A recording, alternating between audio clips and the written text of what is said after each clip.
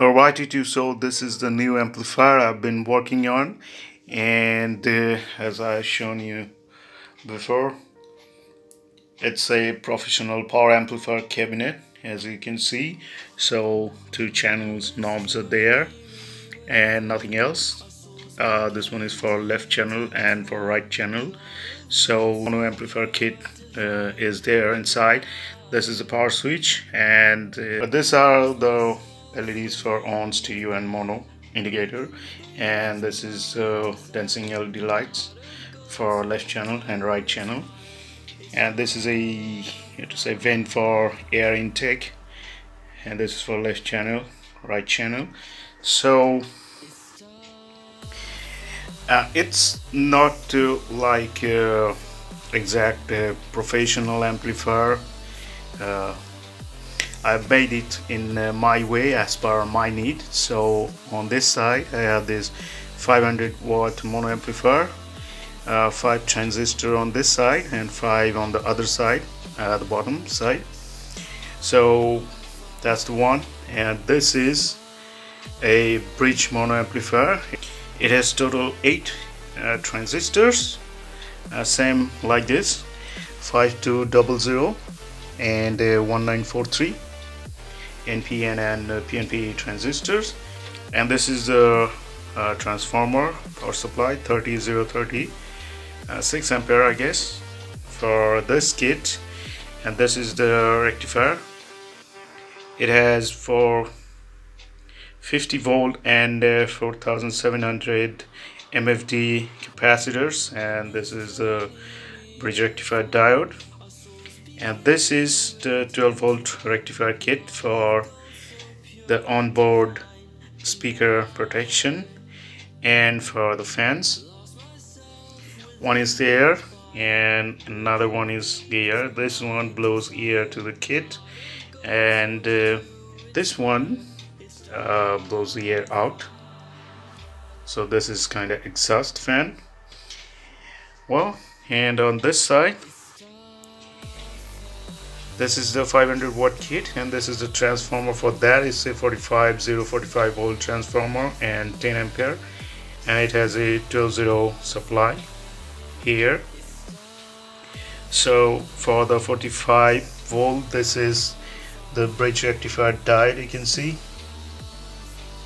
I have connected a small heatsink and mounted to the chassis. So yeah, from there, this is the capacitors here. As I said before, it's 100 volt and 10,000 MFD capacitors, and from there to the kit right here. So for this thing, I have used 2.5 mm electrical wire for all the connections, for power supply and the speaker output, you can see. And for this thing I've used 1.5 mm electrical wire, same for the power supply and the speaker output, you can see right there. So this is the 12 volt rectifier kit for the 2 fans only. This is one, and that is another one, and also for the LEDs right here. So now you can see the fans are like quite a bit small, because I bought this fan. So 120 mm I guess, much more bigger than that. It's nicely fit in there, but the problem is this one has 0.38 ampere. So this thing speed is huge and it makes a lot of noise. So I installed it, but then I removed it and installed the old fan, small one, 4-inch. I don't need to worry about the heat problem, because as you can see, the cabinet is so big. I mean, this side is like 16-inch I guess, and there is a lot of space inside the cabinet, and already 2 fans are there for each kit, so there wouldn't be any heating issues. And for the speaker connections, you can see I have used this banana plug socket. This for right channel and this one is for left channel, and this is the input, the RC input. This one is connected and another one is here. It's not connected yet, so I'm not going to use this this bigger connector, what are they called, I don't know, because I already have this nice RCA cable. It's very nice and thick, as I showed it before, so I'm not going to use this one. And also I have some kind of space problem. As you can see, it's almost the size of this table here. So if I use this socket, then I need like a 4 or 5 inch jack with a wire, thicker wire. So that is another kind of problem, so I didn't use that. So that's it. That's my new power amplifier.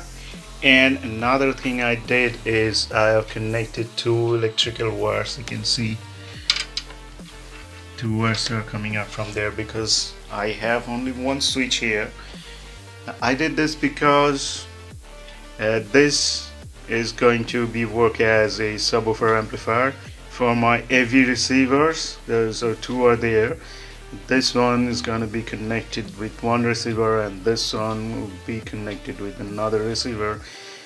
So now if I just use one electrical wire, so I turn on this machine, and both the transformer and the kit will be turned on, though the one of them will be working, but still the both would be turned on. So I didn't want that. That's why I connected 2 electrical wires, and you can see 2 pair of wires are there for each kit.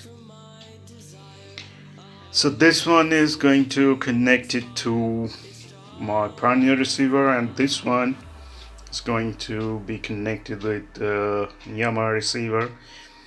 So I just need to, you can see this is one plug and this is another one, so I can turn on whatever I like. So let me just show you. This is the one, and let me turn this on, and you can see the blue light is on.